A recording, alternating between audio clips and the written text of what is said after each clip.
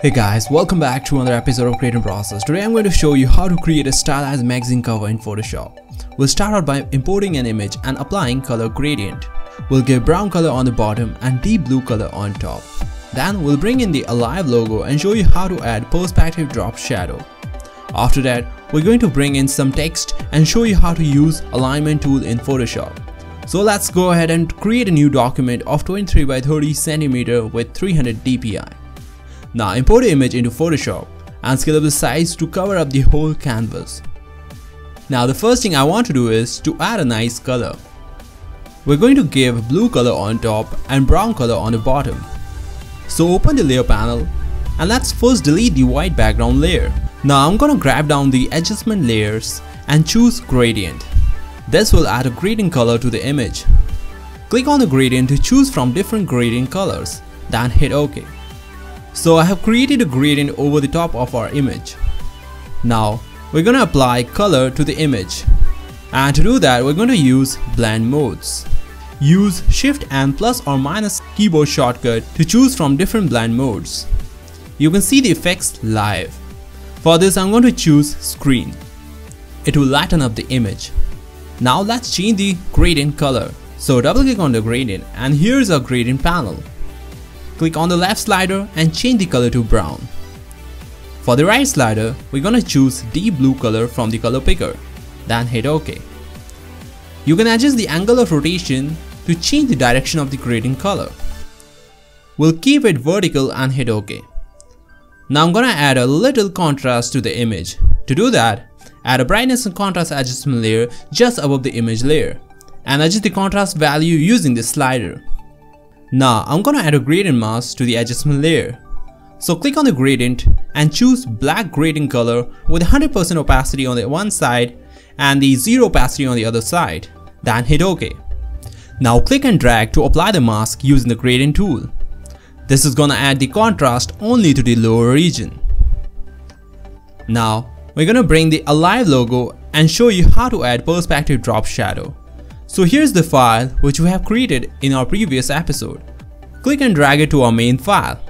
Scale up the size and place it on the top. Next, we're going to remove the yellow color from the image. To do that, open Layer Style panel and apply Color Overlay. Choose white color and hit OK. Next, create a duplicate of the layer. So for the second layer, change the overlay color to black. You can move the layer using the arrow keys of the keyboard. Use Command or Ctrl T to activate the transform option. Then scale down the size and place them properly using the arrow keys. Now, we're going to modify the shadow using the wrap option. So activate the transform tool, then right click and choose wrap option. Here, we're going to modify the shape using the grid. Click and drag to adjust the position of the shadow. Once you are done with the adjustments, hit the enter button. Use the opacity slider to adjust the opacity. This is gonna give you a nice drop shadow on the cover. Next, I'm gonna show you how to use alignment tool and text properties. So I'm gonna bring in some of the text into our main file.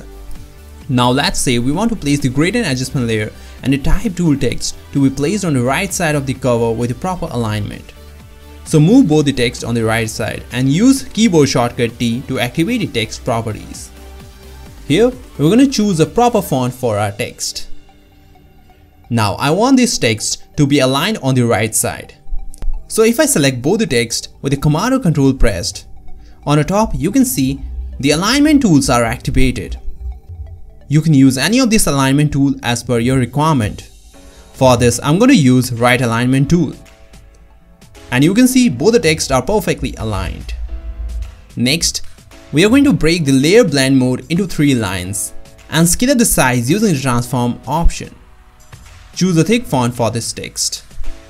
Now we'll open character window, so click on this icon. Here we can do further adjustments with the text. You can increase or decrease the distance between 2 fonts or 2 lines. For this, I'm going to reduce the distance between 2 lines. And here we go. Now I want everything to be aligned on the left side. So select layer blend mode and create a magazine in Photoshop, then click on left alignment tool. Next, I'll change the color of the type tool to blue using the color picker. Now we're going to add a rectangular shape beneath the Create a Magazine cover in Photoshop to make it more visible. So select the rectangular shape tool and draw the rectangle. Remove the stroke color and fill it up with black color. Now place the layer just below the text layer and reduce the opacity around 46% to blend it with the background. I'm going to change the color to light blue from the color swatches. Lastly, we'll bring in the barcode image to our main file to make it look like a real magazine. Scale on the size using the transform option and rotate it to 90-degree angle. Then place the barcode at the left side of the cover. Finally, we have completed designing a stylized magazine cover in Photoshop. During this process, we have seen how to apply color gradient to an image, add perspective drop shadow, and a proper use of alignment tool. I hope you enjoyed the tutorial. Don't forget to check out the next tutorial coming up, and if you want more updates on designing, don't forget to like, share and subscribe this channel. Thank you.